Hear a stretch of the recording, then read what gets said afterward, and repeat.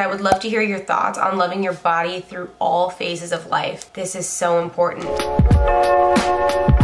Hey guys, it's Jazz. Welcome back. Today I am going to be doing a video talking about self-love. The idea originally came from Franny, and I was gonna do this video with Franny and Neza, but it's just not gonna work out with timing-wise and schedule-wise, but they're here with me in spirit, and that is all that matters. So I did a video like this on Franny's channel probably like 2 years ago, and it was me, her, Emily, and Neza, and we were all sitting together, removing our makeup and just answering your guys' questions and just talking about the importance of self-love. But today I'm gonna be doing that by myself.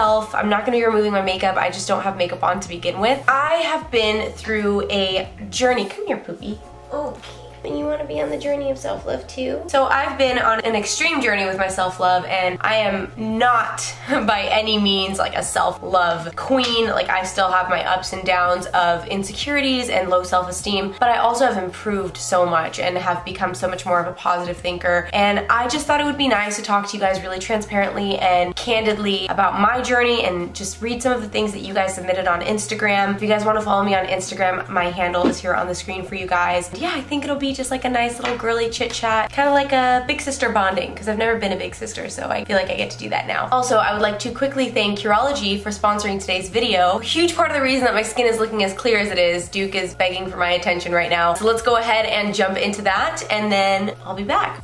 As mentioned, today's video is sponsored by Curology. I have been using their products for the last 2 months now. I am so blown away at how much of a transformation my skin has undergone since I started using Curology's products. So my skin has had a tidal wave of ups and downs when it comes to blemishes, acne, dark spots, wrinkles. I'm 26, I'm at the very early stages, but wow, my skin is changing in many ways. I started using Curology about 2 months ago when my skin was looking like this. I was getting a lot of cheek breakouts, and surprisingly enough, I realized that it was coming from face masks, makeup and face masks, and dairy. It was a combination of things, okay? But I feel like it really got worse when face masks obviously became a requirement. And it was just causing a lot of these, well, I don't have them anymore, but it was just causing a lot of unwanted breakouts on my cheeks, and it was also causing me to get some really strong clogged pores on my forehead. So your girl decided to get her skincare routine right. I started using the Curology cleanser. This is now my second bottle of this. And of course the moisturizer, which this is also my second bottle of this. It is amazing. But most importantly, I have my own little prescription style face cream that I put on my face every night that was given to me by a dermatology provider. When you sign up for Curology, you take a quiz based off of your skin type, some of your problem areas, and then through that, they connect you with a dermatology provider who will help come up with a cream for your skin to work on the areas that you struggle with. You're able to communicate with them on the website and message them. They can make changes to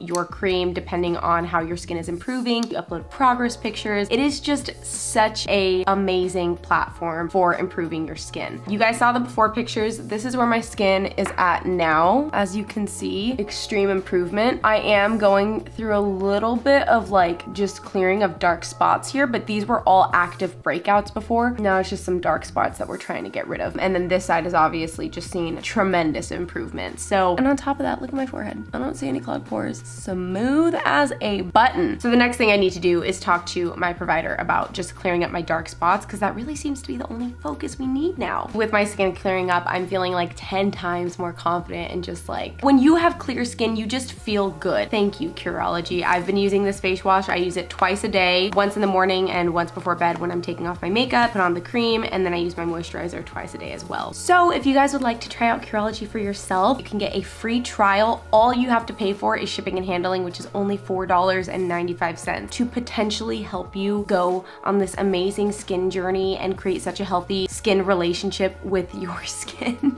If that makes any sense, I highly recommend it. So again, thank you so much to Curology for sponsoring today's video, and let's get on with this freaking video with Franny and Neza.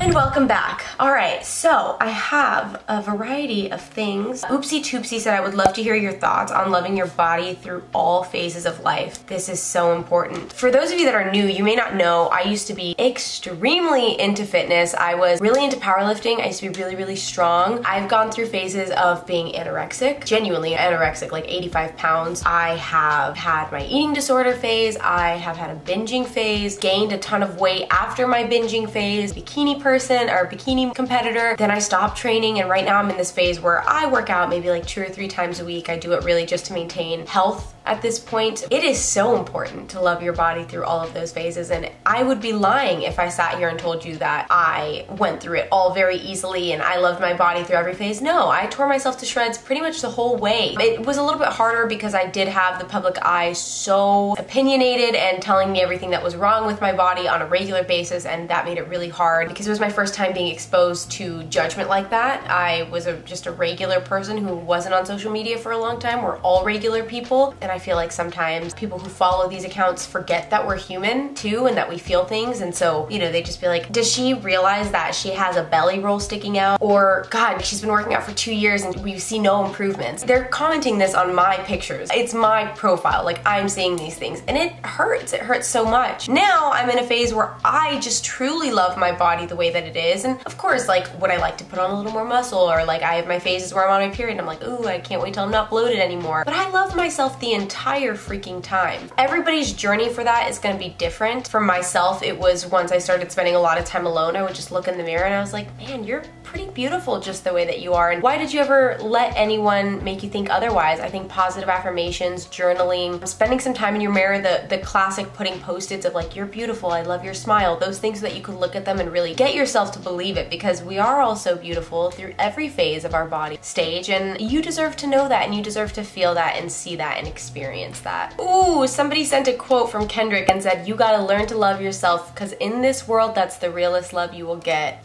Amen. That is the truth. Someone said, what do you do for your self-care days? For my off days where I just don't see anybody and I just truly focus on like recharging and preparing myself for a new week, I typically do this on Sundays, but I have to prepare for Hot Rose launch on Sunday, so not this Sunday, but typically I will allow myself to sleep in. I'll make myself a cup of coffee once I get up, take my dogs for their little walk, then I'll come back inside. I usually make myself some oatmeal. I do a face mask, I sit down, I binge Netflix for like 2 or 3 hours, watch some movies, play Best Fiends. I don't know why I'm still obsessed with that game. I'm like on level 900 now. It's not gonna stop anytime soon. And then I will take a bath at the end of the night. I'll usually soak in some bath salts or in a bubble bath, and I will sit in there for like an hour and read and listen to lo-fi music and meditate. I will be in there for a long time, and I do lots of different things. I don't have the water running the whole time. I just like let it fill up, and then I just sit there and I just soak, and I light a candle and I turn off the lights, and it is just perfect every time. And then by the end of it, after a bath, you're usually really sleepy. I don't know why hot water lulls you to sleep. I go into my bed, I maybe watch a little more Netflix, or I read. I try to read a self-help book before bed, and I know people have mixed opinions about self-help books. I don't really know why. At the end of the day, it's a book that's helping you have more positive like thinking. I don't know. I used to get a lot of hate. People were like, why are you talking about self-help books? I'm like, because they're great. Why not? Yeah, that is pretty much my self-care routine. It's not anything too crazy, just really pampering myself for a day and taking care of me and my needs for one day, and one day only, just me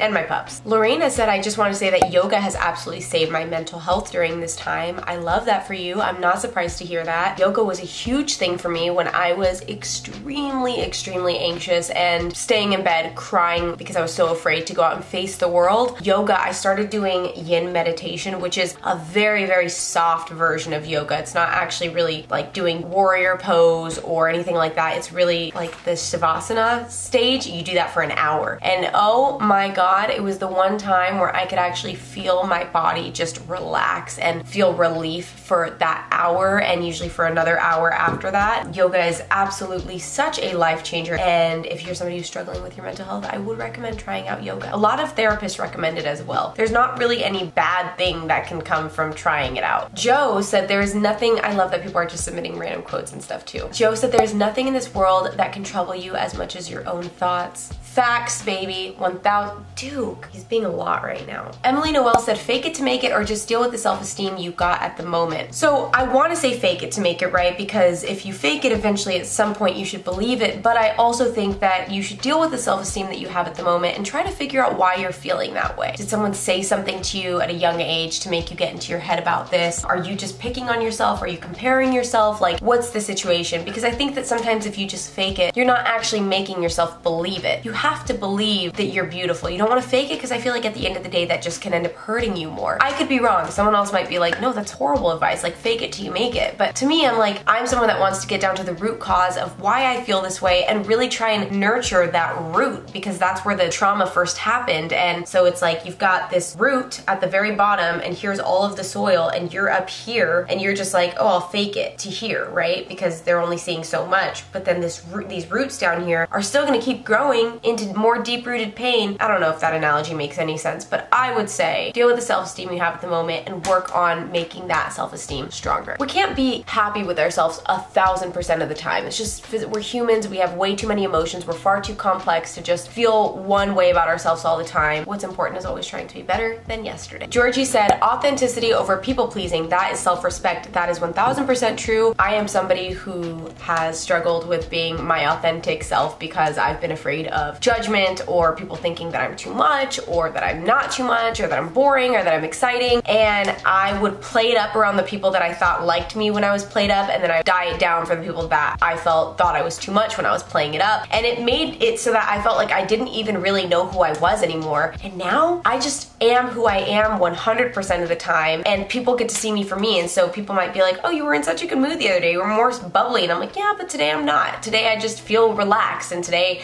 I don't feel like jumping around making jokes and doing bits and doing sketches, whatever. And then on other days I'm that all the way. That is not the best example. There's obviously more exaggerated examples that I could give, but just to be simple and like get straight to the point, I totally feel that. And you should 1000% always be your authentic self, even if you think people won't like it. Authentic people are the coolest ones. Think about like rom-coms when the guy is like, oh, she's just like all the other fish in the sea, and then that one artsy girl comes out who's like quirky and crazy, and he's like, wow, how did I never meet you before?